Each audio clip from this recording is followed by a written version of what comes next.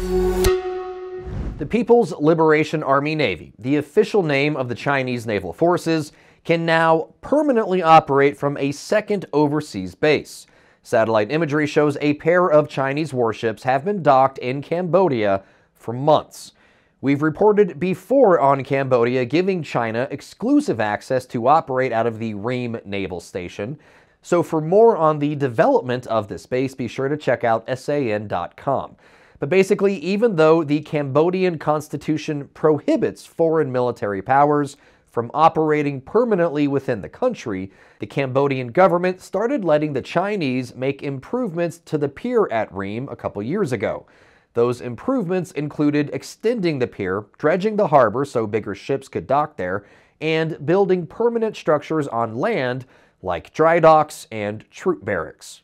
The latest wrinkle to the story came on April 18th when the Center for Strategic and International Studies published photos of a pair of PLAN vessels that have been moored at the pier longer than what would have been expected if the ships were just passing through or just in the area for naval exercises. When counting the number of ships, China has the world's largest navy, but the Ream Naval Station marks just the second overseas naval base for China. The first is in Djibouti at the base of the Horn of Africa. And these bases are the start of what Chinese leader Xi Jinping hopes will be the beginning of China's Blue Water Navy.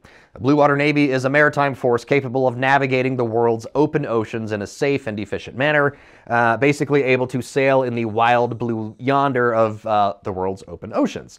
China isn't there yet, and the location of their two naval bases prove that.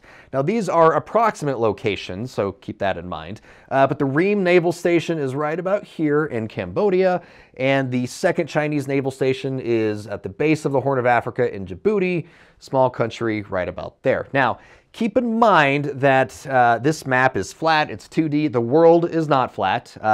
So imagine this, kind of on a sphere, but the location of the bases shows that the Chinese Navy doesn't really, so here's China, right? Ports in this area.